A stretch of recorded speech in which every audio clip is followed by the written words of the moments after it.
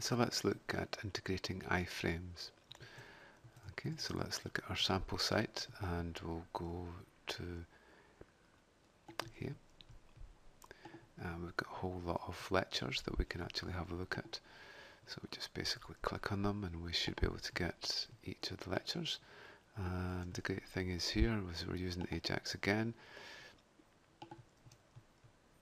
Yeah, so there's minimal updates in the page. We can obviously zoom and so on. So this is taking its content from YouTube. So all we really need to do is to take the source of the video from the site and then integrate an iframe in here. So we can see here, so this is with inside information and then videos, and then we're passing in a string here which will define our video.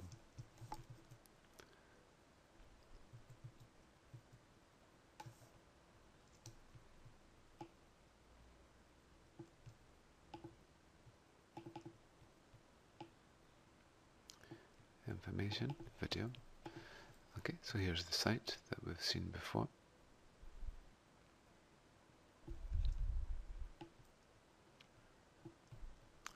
In this case, that's the name of the link. And then this is the controller that is called.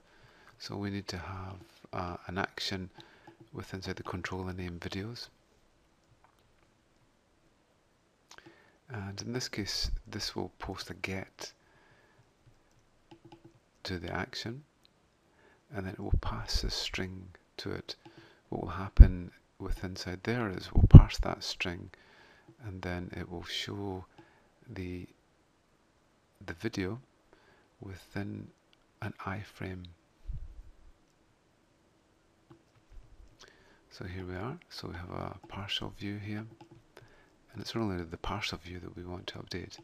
So with inside there, we're displaying this tb.js. So let's have a look at our controller. So our controller will be called the information controller. Here we are. And it should be called video.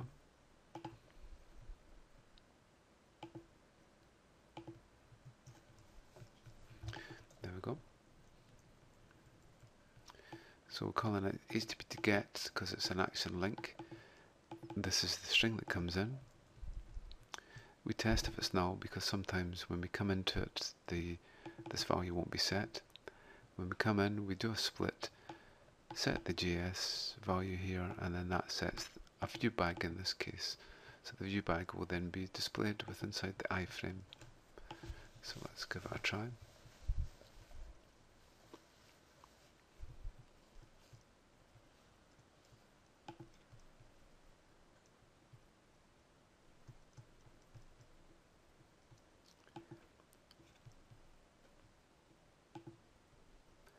Okay, we click on this one, and we can see straight away there's the string that's coming in. Now JS is equal to this, and then what should happen now is that this will be updated. It's an iframe, we use a source, and it will take it from that site, and we should be able to see the video. Okay, so no matter where we click on, we'll get a new video coming in. Okay, so this is a useful thing to implement. And we can see there that the URL contains a word called video, which matches up with contains a word called sort by. Sort by is what's passed into this action and is then parsed. When we come into it for the first time, such as like this,